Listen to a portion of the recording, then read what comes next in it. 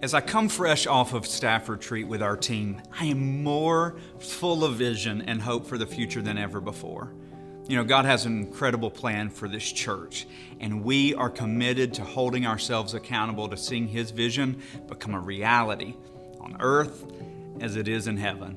You know, one of the amazing things we get to do as a church family is partner with what God is doing in our church and around the globe. And we get to ask Him, how can we be your hands? How can we be your feet?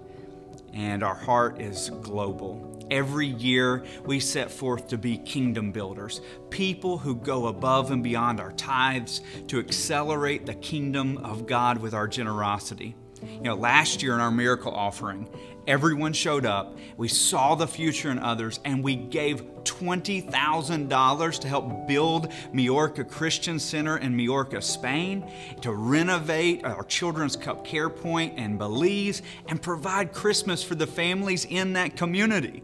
Like, what a beautiful thing to be able to send the funds necessary so that the first church construction project in Majorca, Spain, in decades could move forward.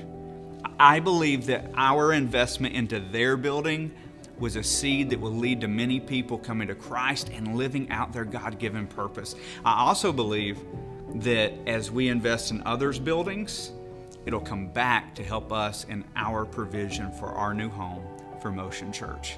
You know, we're partnering again this year with Builders International in our miracle offering.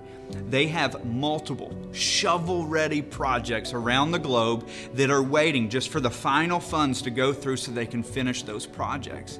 And now more than ever, we want to help those projects get finished. We want these churches to have a home and a building that matches their vision needs, and that we will see churches thriving all over the world.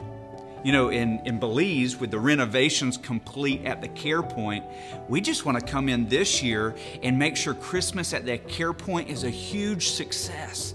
Those kids are not only finding Christ, but they're sharing Him in their communities, and we get to share in their joy.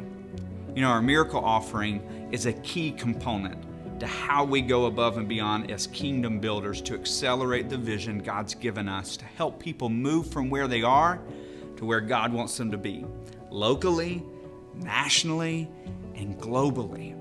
So here's what we get to do. You know, we're unashamedly a generous church full of generous people. And yet at the same time, we're not a church that motivates you to give out of compulsion or manipulation. So first, I just simply want you to ask God what He wants you to do. Just pray. Ask God, how do you want me to participate in this year's miracle offering? And this call for prayer is for anyone of any age. We are all kingdom builders.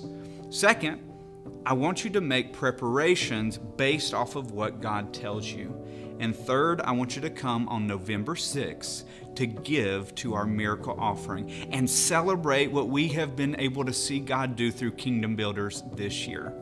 Our theme for Kingdom Builders is now more than ever, because we believe that the vision God's given us is too important to wait.